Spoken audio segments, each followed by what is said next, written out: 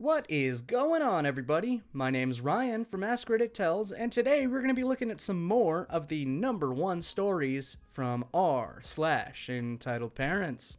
Before we do that though, as always, I'd really appreciate it if you could hit that subscribe button and that notification bell to stay up to date on all the latest videos.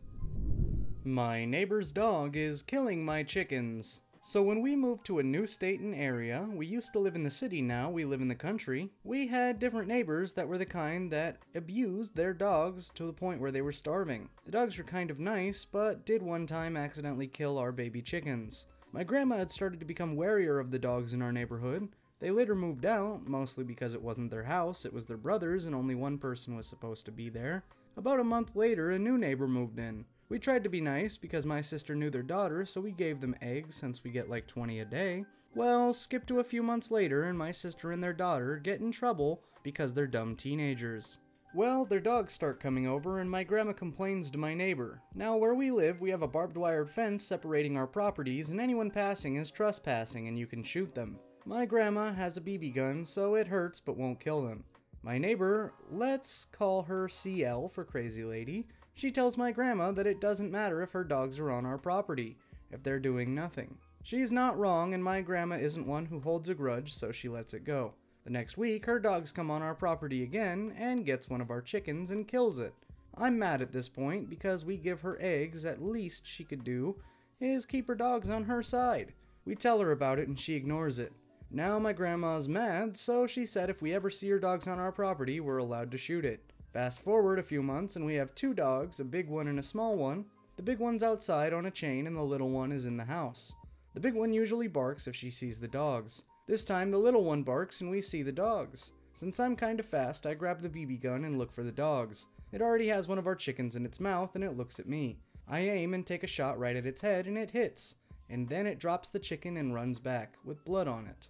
Now, it's a white chicken, so it's easy to see if there was any. There wasn't any blood on it, and if you can scare a chicken really bad it can die, so we calm it down and pull it in a nest. While that was happening, the dogs were still barely on our property, and my grandma was shooting towards it. The crazy lady comes out and this conversation ensues. You were shooting my dogs on my side. No, they were still on my side, and your dog almost killed my chickens. I'm gonna call the police on you. No, she isn't. She's the person that has a weed farm when it isn't legal. Go ahead. We have forest cameras on our property that detect motions and take pictures, so we have enough proof. They never called the police and their dog still tries to come on our property. The CL is now keeping them indoors and is barely letting them out. The CL is still making one of her dogs have babies every time she gets the chance to. What should I do? Are we on the right side? Edit. A lot of you guys are saying to call animal control. That's good advice, but out here if the dogs go back to their property, then animal control can't get them because that's trespassing. And also, we don't have animal control in my town because it's super small.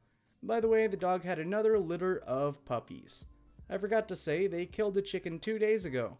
If chickens become traumatized, they shut down, then all their organs do.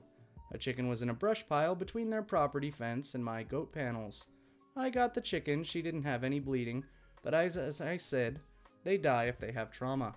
Also, sorry about that little stroke I just had. Entitled Aunt tried to barge into my room while I was changing my clothes and got her head banged against the door.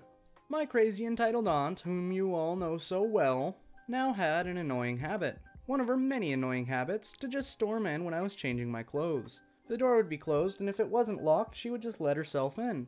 My protests that I may be in a state of undress fell on deaf ears, as did any instance that she knocked before entrance like a civilized human being. The following incident happened when I was either 18 or 19. Aunt and her husband were over for a visit. I was in my room changing my clothes. My bedroom door had a small defect, it wouldn't lock properly, so anytime it was closed, my dad, stepmom, and stepbrother would either knock or ask if they could come in. Now, entitled aunt, of course, she considered herself above such frivolous courtesies. She could come into rooms as she saw fit, and mere mortals would just have to live with it. Unfortunately for her, this mere mortal had had enough of her privacy being invaded. My top was off when I heard the door begin to creak. I yelled, "I'm changing, wait outside."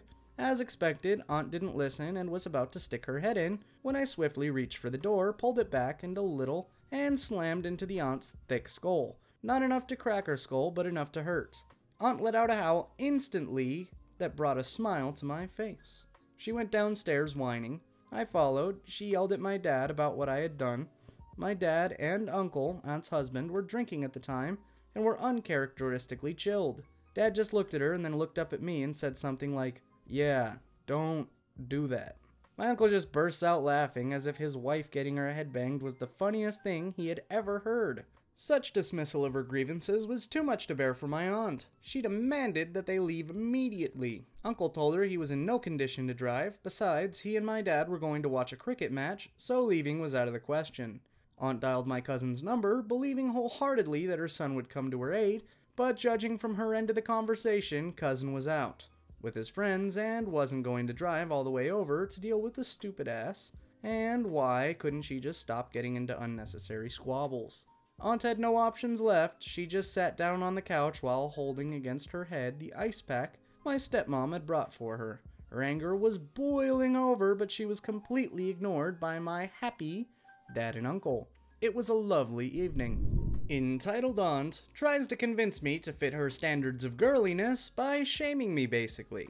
Okay, so this is about my mother's side of the family. There are 2 stories I can think of right now. P.S. I don't have an attitude issue as suggested by the comments. I'm a nice person. I always talk nicely to everyone and respect my elders except the ones who don't deserve it. Context for the stories: me and my family had moved to my maternal grandparents' house to help them in their old age. Now that the house has 3 floors, one was bought by someone, one was ours, and the ground floor was my grandparents', where my divorced aunt and my uncle lived. They were dependent as neither of them wanted to work, so we had to help them out. Now, a few years ago, my grandfather died and my aunt would sit in the living room all day and watch TV. Now, I had to hang out downstairs because of some issues I don't want to talk about, so I was just on my PC all day and sometimes talked to my friends or my BF. Even though we all lived here, we had basically no personal right over the floor we lived in. This part is important for one story. Okay, so the first thing happened with the lazy aunt. So I just hung out with her in the room all day long and I would mind my own business all the time, not talking to her.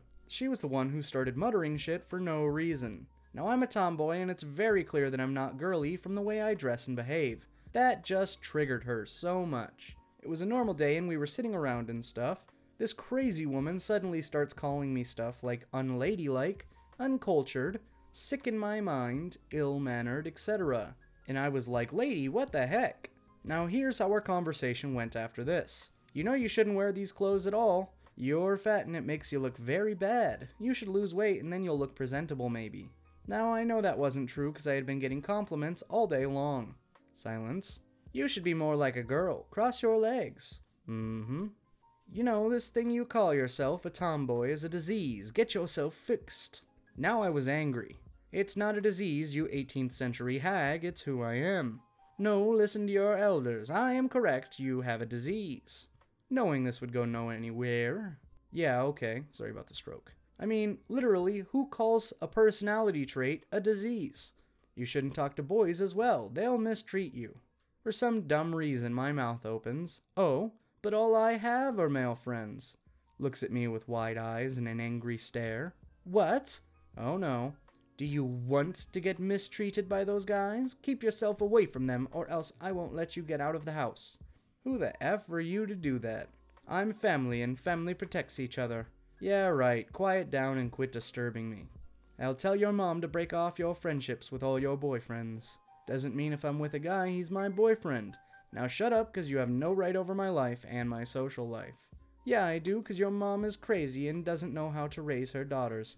Even if your sister is like you, always with boys, don't come to me when you get mistreated. Fools learn by their own experiences, you know. Shut up. You have no right to say all of this and no right to call my mom crazy.